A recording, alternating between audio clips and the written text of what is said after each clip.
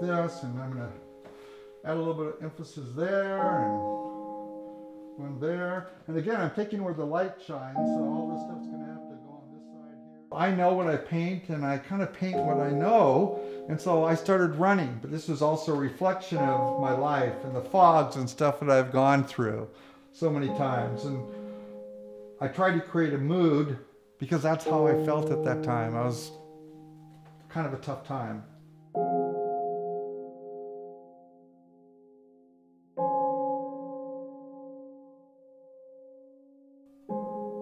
Because some people really don't care anyway. They feel bad for you, they feel sad.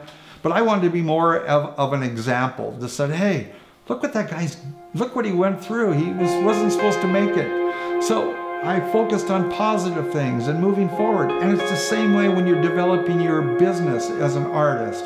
It's the same way when you're cultivating your life as a person to be successful. You cannot totally focus on the negative things.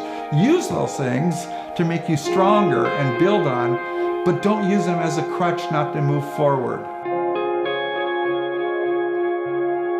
My name is Emil Winberg. I was born and raised in Alaska, and I lived pretty much from one end of the state to the other.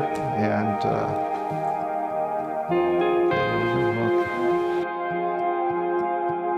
when we lived in southeast Alaska, we lived really close to a river, so I spent a lot of time going up and down the river. And I think that's one of the things that really helped me become an artist, because I learned not to focus on myself, but really what was going around in all my surroundings. So I became very attuned with the water flow, the animals, the smells, all the different senses. And I think that's really helped me out to this day.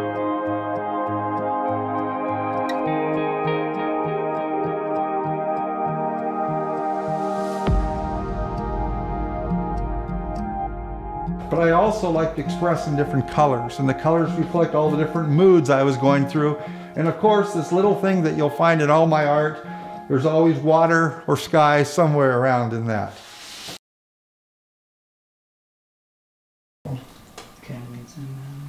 Cool. Or just a few years ago when I came down with cancer and it was my birthday, a bunch of friends surprised me.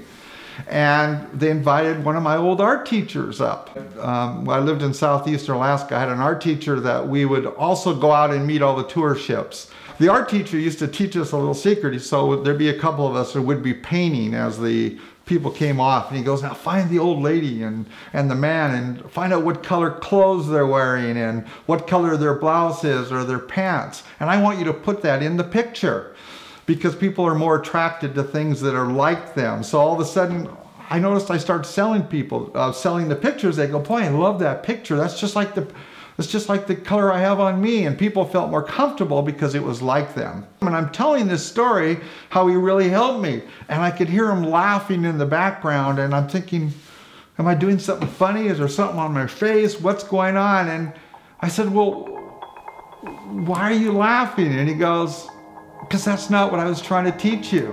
I said, well, what were you trying to teach me? And he said, well, I only gave you 6 colors. And what I was trying to teach you to do was blend all the colors so you could come up with the color that that person was wearing. So I was teaching you how to blend colors, make them, and use what you have to create a different color. So it's interesting from the business standpoint.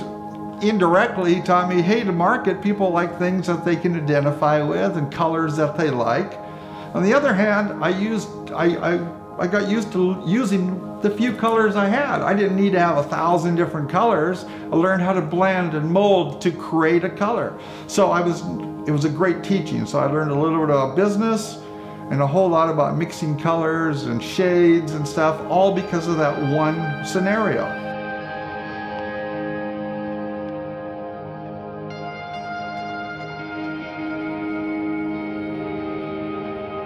I didn't want to just create a picture, I wanted to create some emotion. So when you're walking through the market, you'll notice all the little circles, the flowers, just that energy. That's what I try to create when I'm painting. I think the biggest thing when people get weighed down by bills and family issues and problems, the biggest issue is don't wait for that to go away. Learn to work that into your life. that is who we are. And I find that the best musicians, the best artists, the best people who write poetry, they take what they're going through in that particular situation and they bring it in. When I was fighting cancer, I remember looking at some of my pictures I had, and I could see the pain in the picture. I was reflecting what was going on in my life at that time. So embrace that type of stuff. Don't run from it. I run into more people that are worried about what are they going to do on Saturday or Sunday, that hike or that going to see that concert. Stop. Look at every day that we have. And again, I'm a little more acutely aware of that because a few years ago I didn't know if I was going to be here or not because of my cancer. But when you get up in the morning, man, just think of that as a gift. So don't only focus on all the other stuff that's going on in your life, the pain, the misery, the boss, and all that kind of stuff. Focus on what can I do to make myself better? What can I do to help other people? And when you focus on others, it's amazing what happens. Your problems go by the wayside. So that's so important as an artist.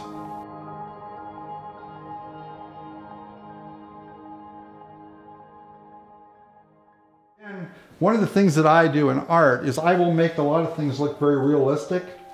And then I'm very impressionistic when it comes to this. So it's amazing how your eye corrects this to fills in what you want it to see. It's so important to be accepting and open to other cultures and other groups of people, and ask why they do things. If you just stay with your own group of people as artists, you may develop your own little style really well, but you're not going to grow. And I see people that get stuck in a rut, not only in their personal life by watching TV and working for the weekends, but I see artists that will only stick to one genre and one type of thing. And you're not going to grow unless you experiment and go out into other areas. Northwest Artists is a place where we can surround ourselves with positive people, positive energy, also hone and develop our skills and really make an impact. So we can help not only change ourselves, but change the people around us, and hopefully change this world. Because if we're not changing, again, we're going to be dead and this is all going to be gone. I want to make an impact on this world, and I want to help other people to make an impact. And change is so important. Because we're going to change one way or another. We're going to change positive or negative. And if you're looking at your life right now, we're all artists, like I said earlier. I really believe we are. We're either good artists or bad artists. What are you doing in your life? You have created the mess you're in. You've created the good situation you're in. You've created the sorrows.